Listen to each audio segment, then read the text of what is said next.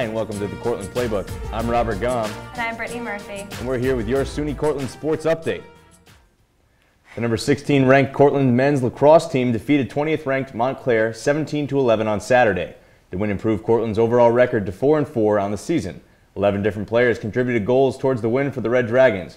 3 of the 11 goals came from sophomore Mike Hart, who also had an assist. Cortland's senior goalie, Scott Toda, made 8 saves and collected 3 ground balls. Cortland next plays Ithaca on Wednesday, April 1st. The women's lacrosse team beat Fredonia 14-10 Saturday afternoon.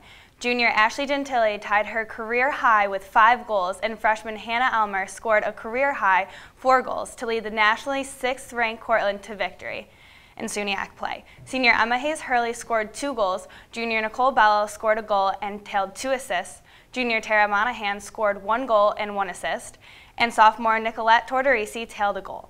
Overall, Cortland had 22 shots on goal while Fredonia held close with 17.